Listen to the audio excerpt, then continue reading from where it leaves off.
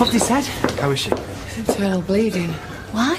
Is it the baby? I don't know, at least they're not saying. They've just whipped her into theatre. And do her family know? Well, she don't get on with her family. Well, I don't get on with mine half the time, but I'd want them to know if I'd been rushed in hospital. No, but she really don't get on with her family. Don't get on, as in no Christmas cards, birthday cards, nothing. Well, what do you think, Eileen? Even if they ate each other's guts, we should still phone him. I mean, who's her next of kin? Hey, don't look at me. She's a woman of mystery. I can't believe I didn't bring a phone with me. But it don't matter.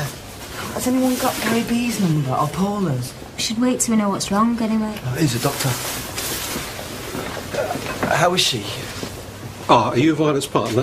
This is Jamie. Yeah, I'm the father of the baby. Have you found out what's wrong? Yes, Violet's had an ectopic pregnancy.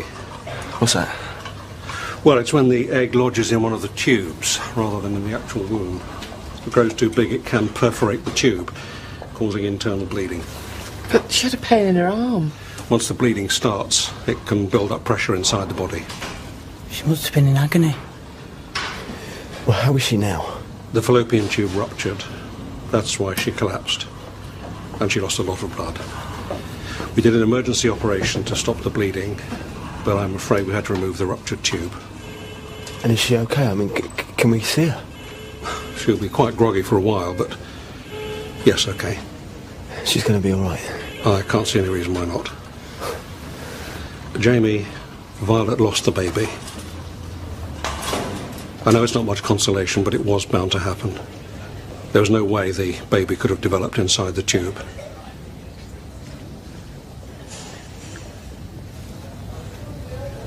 Jamie, I'm so sorry.